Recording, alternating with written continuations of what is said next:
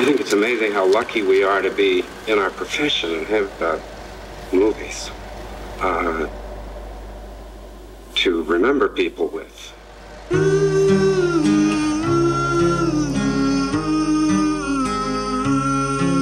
I think the films of Hal Ashby have had an enormous effect on most of the great filmmakers that we admire. The winner is Hal Ashby. 10 or 11 features, 7 in the 70s that are just an astonishing string of masterpieces. I want to thank Hal Ashby for your courage.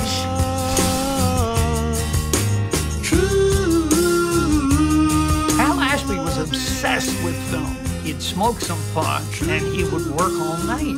It's still a little astonishing to me why he hasn't had his due. I mean, that's all we have as filmmakers are our instincts. I have nothing else. In other words, what I feel about something, it's the only thing I know. The film will tell you what to do.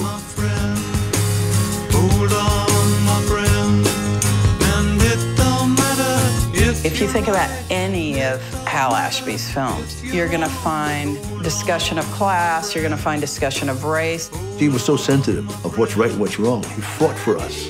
But if you fight nose to nose with the head of a studio, you're going to lose. This will most certainly not be a memo of any sort.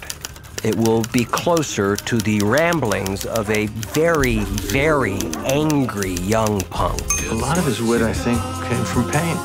The way I think maybe humor does come from facing adversity.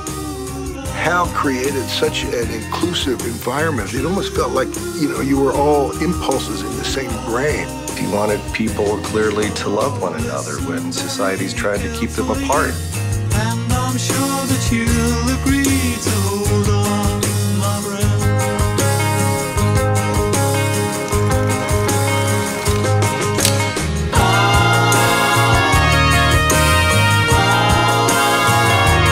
When you see these pieces of Hal's pictures, you see his modesty, his honesty, his humor, his irreverence, his impatience with hypocrisy, his love of people. These are qualities that are all reflected both in the subjects that he chose to deal with and in the way that he dealt with them.